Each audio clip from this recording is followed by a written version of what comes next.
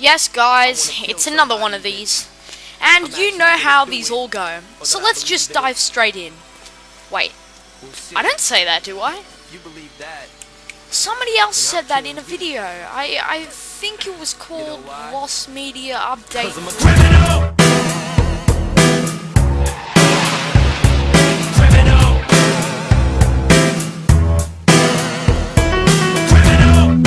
Toby the Pup Shorts, 1930 to 1931. In 1930, Charles Mintz decided that he was going to make a series of his own. He hired Dick Humer and Sid Marcus, who were former animators for Fleischer Studios, to work with Art Davis on a new series. The team created Toby the Pup, who followed Bimbo in personality and appearance, mostly looking similar to Bimbo's Dizzy Dishes design.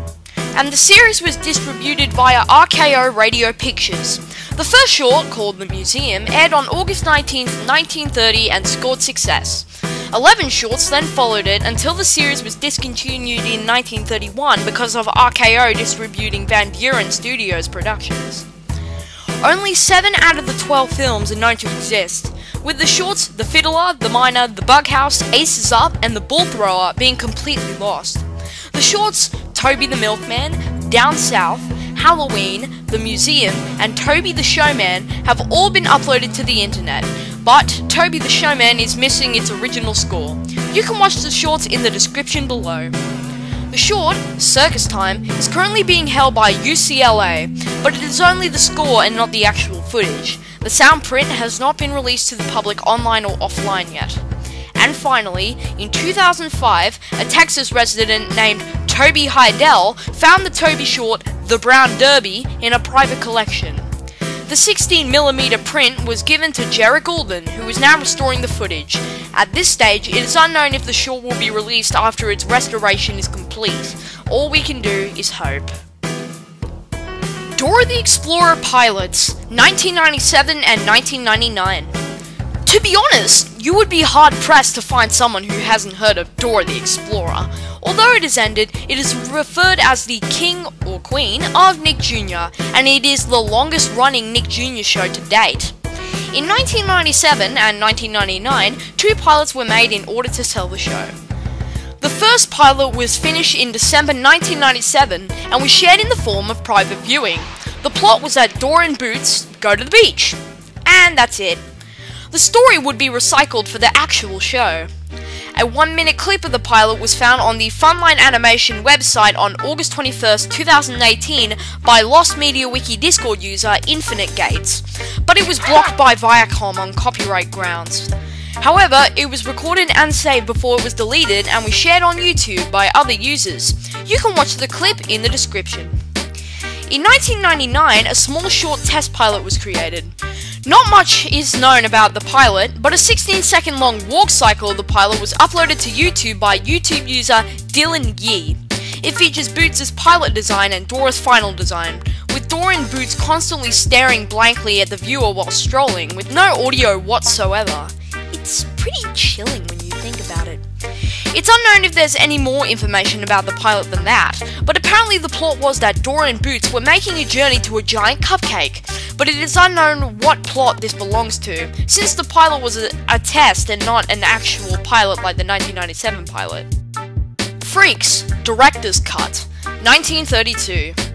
After the major success that was Todd Browning's Dracula from 1931, Todd Browning started working on his next horror film called Freaks, which was the story of a trapeze artist named Cleopatra who decides to marry a circus midget named Hans after she finds out that he's dim-witted. She plans to steal Hans's money and run off with her real lover, Hercules, which is a strongman.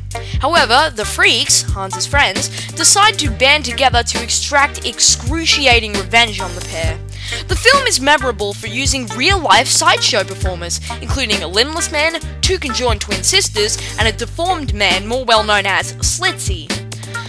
The film didn't do that well when it was released. It was considered by some a box office bomb, and it was so controversial that it brought Todd Browning's career to a swift close. However, it is considered nowadays as a creepy classic, and it stands at 94% on Rotten Tomatoes. But with a controversial film like Freaks, it can't be more worse than it was, right? In 1932, a test audience saw a director's cut of the film, and many were appalled. Mostly because of the darker ending to the film, where a tree is struck by lightning and crashes onto Cleo, and the freaks all jump onto her. And as Hercules climbs back into the carriage, other freaks jump onto him, and the film cuts to black. 3 years later, Venus and Froso visit Madame Tetralini, and Tetralini shows the two a special exhibit, which shows Cleo turn into an awful chicken creature, and it shows Hercules, who was castrated and was now a singing soprano. Other cuts included Venus and Hercules both getting bigger towards each other to the point where Hercules tries to murder Venus. Scenes cut short, small comedy scenes, and scenes where the relationship between Venus and Froso was shown.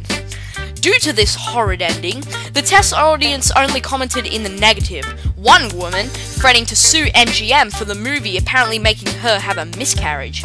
This ended up with MGM taking the footage and splicing and dicing the whole entire movie. Due to the lack of preservation, it was most likely destroyed. It is unknown if MGM has a copy in its vault to this day. Stan, Uncut Video, 2000.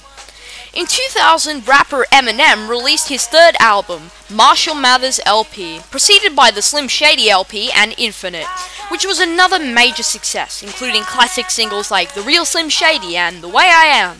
But we're going to be focusing on the third single of the album, Stan, which is referred by most critics as a masterpiece of storytelling. The story stars Stanley Mitchell, a really big Eminem fan, who writes him a letter, but Eminem never responds. Stan writes a second letter, going over how annoyed he is about how Eminem never wrote back to him, and how he thinks that he ignored him and his little brother, Matthew Mitchell. After 6 months of no answer, Stan loses the plot and puts his pregnant girlfriend in the trunk of his car while drunk driving at 90 speed. He screams into a cassette he's recording while gurgling vodka, and then he crashes off a broken bridge and drowns. When Eminem is finally able to write back to Stan, he realizes that he heard his death on the news. The song ends with him saying, "Damn." A music video was shot for the rap, but some of its more interesting angles and shots were cut out of the MTV version. These included scenes where Stanley's gurgling the vodka he drank, and the scenes where Stan's girlfriend is in the trunk of Stanley's car. However, on September 24th, 2018, Lost Media Wiki Discord user Kanaizo found the uncut music video on the BAV MTV website, linked down below.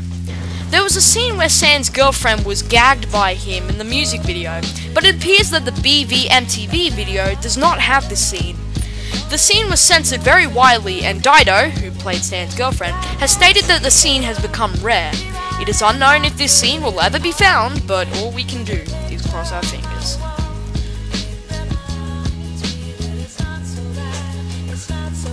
Okay, so basically there's a story. I was viewing Flawless Piece of Media 3, and then one of the someone comments and says, God, I love this kid, and then somebody was also like, kid, this isn't bad, to be honest. And I didn't know how to feel, since with where I came from, kid was an insult, and I didn't know how to feel. I didn't know how to feel insulted or to feel happy. And then I was like, I was supposed to feel happy.